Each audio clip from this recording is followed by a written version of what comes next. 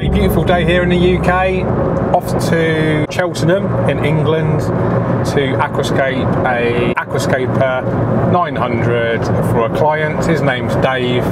He's really excited, I'm really excited. I hope you guys are excited too.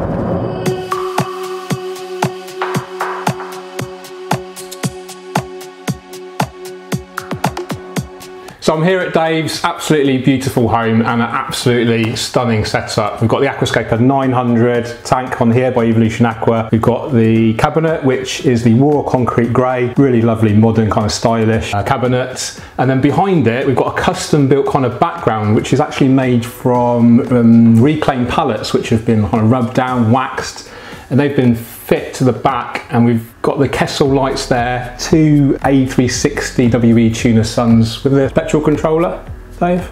Yeah. It's hidden obviously the kind of vertical elements of the lighting arms. You can't see any of the cables, and I just think the whole setup looks great, and hopefully we can do it justice with an amazing Aquascape. Can't wait to get started, let's go.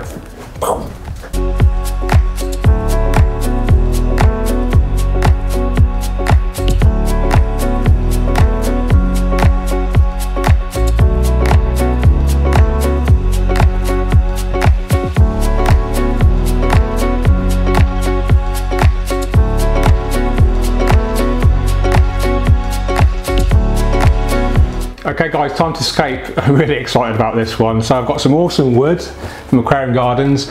Now this has actually been in the shop for about 2 years. It was kind of hidden underneath a load of other wood. And so I dug it out and I think it looks amazing. It's a bit different to your standard kind of bogwood. It's a bit lighter, but it will go much darker once it's been completely soaked after a couple of weeks. It might float, so I haven't tested it yet. So we will kind of weigh it down with some soil and some rocks to prevent it from floating. It's called, what's it called? This is awkward, isn't it? Oh, I'm gonna have to give Dave a ring. Can you pass me my phone? I asked him, I phoned him last night.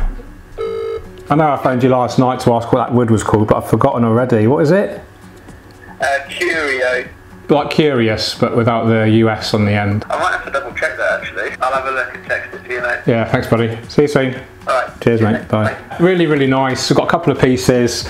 And these are going to form like an island kind of composition. We're going to fiddle around obviously to make the best layout possible. And then I've got some awesome stone which I've only used I think ever twice before. So this is called Fossilised wood stone or fossilised wood, and it's basically ancient wood, and it's been compressed over the thousands of years, and it's super heavy just like a rock. Doesn't influence water chemistry as far as I know. It's got beautiful kind of greys, browns, white sort of textures, and I just think it's really nice, and I think it matches the wood really well. And it's just a bit different to the kind of mini landscape rock or dragonstone which we normally find in UK aquascaping. So super excited about using that, and we've got 17 kilos of this, so plenty to go around. We might have some spare. Let's go.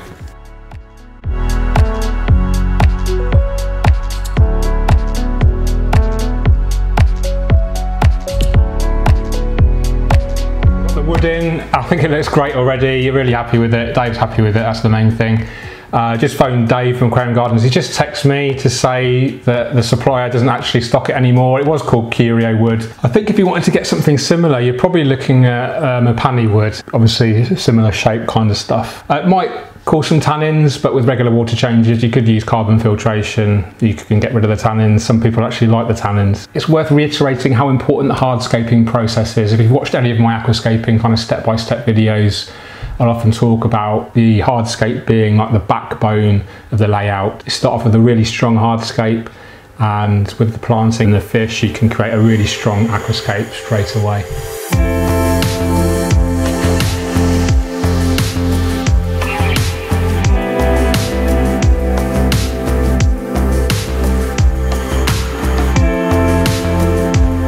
We've got our soil in. I've used 2 9-litre bags of Tropica soil and 1 8-litre bag of the Dennerle Scapers soil. Very similar products, and they both work the same. So provide nutrients to the plant roots, they help to buffer the pH slightly, they help to reduce the KH slightly, and they're just it's basically a really good product to promote healthy plant growth.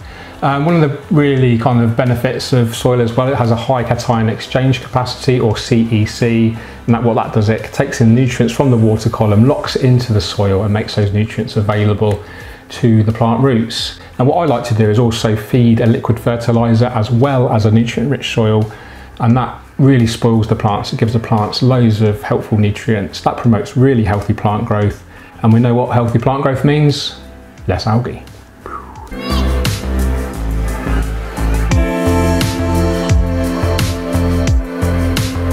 Okay, so that's the hardscape process complete. We've used this ultra rare Curio wood, fossilised wood stone, and we've used 6 stones. I normally go for an odd number, but unless it's a Nirigumi with a minimalist carpet, it's not really a problem. We've deliberately put that big stone there on top of the wood. That's going to help it keep it weighed down, and it's also going to provide areas to attach more of our rheophyte or epiphyte plants, and that's going to be disguised with those plants as well. So if it looks a little bit odd now, don't worry about it. And I think the whole hardscape looks great already. I think Dave's happy with it. Dave's really happy with it. Good, that's the main thing. And obviously it's going to be transformed once we planted, which we're going to do soon.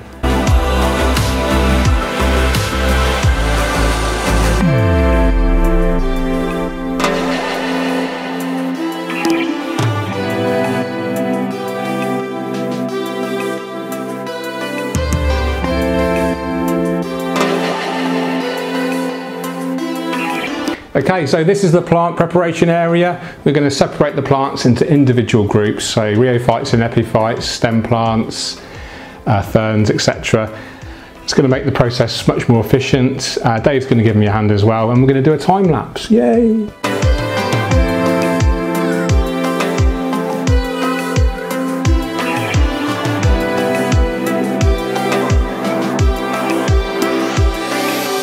Dave and I have prepared all of the plants. We're going to start off by planting the carpeting species. So we've got some Starigine repens here. We've got some Micranthemum Monte Carlo here, some Eleocharis mini here, and some Echinodorus tenulis here.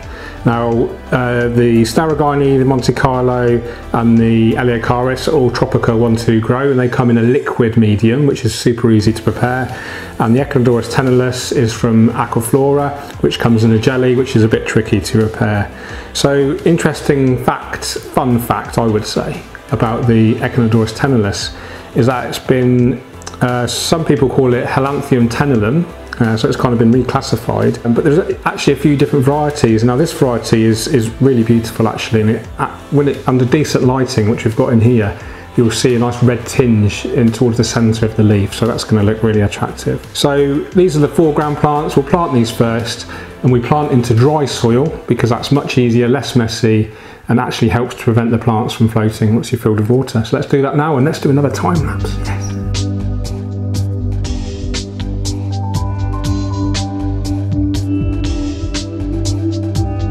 Our foreground plants. Now it's time to plant our crypts. Now many of you will know I love my crypts, and that's because they're super low maintenance, they look great, and they're just really easy. We've got loads of species, we've got about 6 or 7 species here. I'll list the whole plant species in the description below. One of the ones I did want to talk about is this Cryptocorini crispulata. Now it's really short at the moment, but this has been from the Tropica 1-2 grow range, and it will grow really tall. So this needs to go in the background. It's going to create a really lovely vertical kind of element to the aquascape. Kind of might arch over and actually go to the surface and look really great. We've got some kind of medium-sized species, and we've got some smaller species. But these are all going to be planted around the mid-ground, and like I said, the crispulata will go in the background. So let's plant it now and do another time lapse.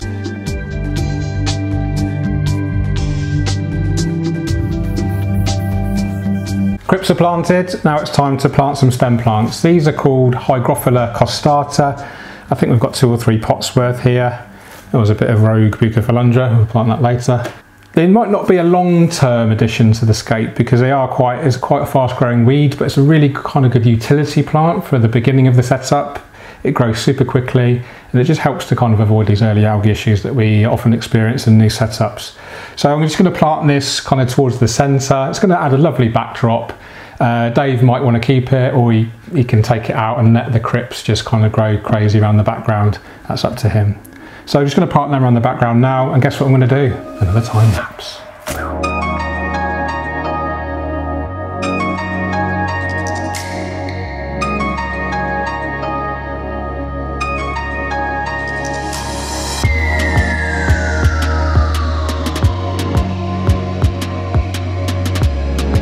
Okay, we've nearly planted. We've just got the epiphyte or rheophyte plants to go in.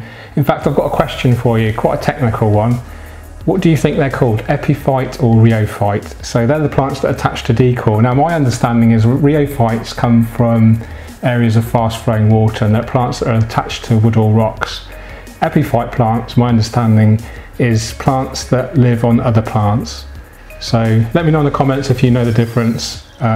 Would love to know a definitive answer. We've just got the, like I said, the rheophyte or the epiphyte plants to go in. We've got a mixture of Bucephalandra, Anubias, we've got some Hygrophila, pinnatifida. So let's get them in there, and then we've got one special plant to go in at the end, which we'll talk about right at the end.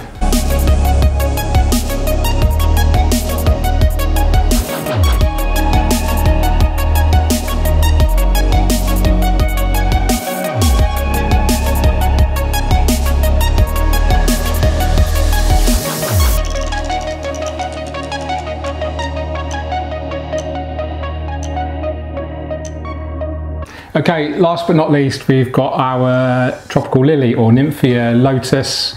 This is from Tropica, it's a bulb.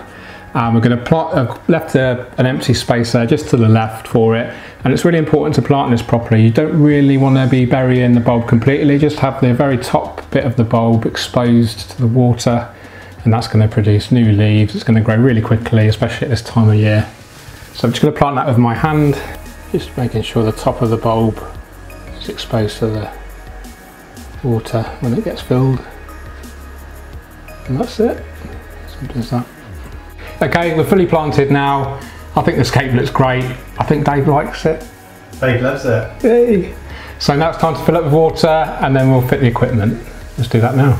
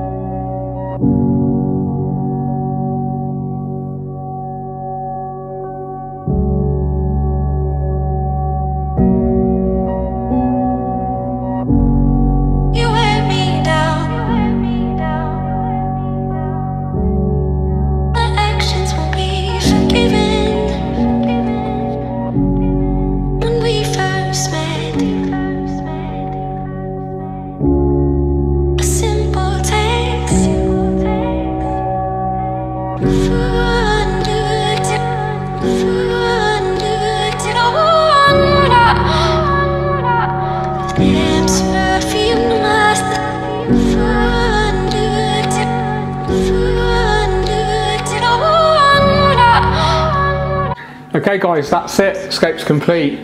Dave's really happy with it. I think his other members of the family are happy. Say yes? Yes. Yay! I'm really happy with it. One of the best escapes I've done for a client. So it's a classic George Farmer style nature aquarium. You know, I'm not going to lie. We've used Java fern, we've used Crypts, Bucephalandra, Anubias, all the classics that I like to use. And I use them for a reason. They're low maintenance. They're easy. They look beautiful. And so why not use them? You know, they are classic for a reason.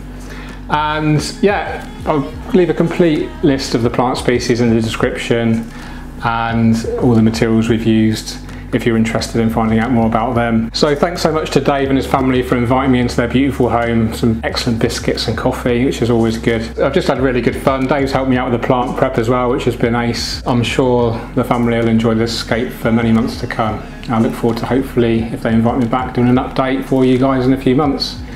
So that's it for now. I've obviously got a last question for you, and most of you may be able to guess what it is. What fish would you put in this aquascape? Let me know in the comments below. Always interested to know your thoughts. I read all of your comments and I try to respond to you as much as I can. Okay guys, I'm going to sign off now. You take care, keep on scaping. Cheerio.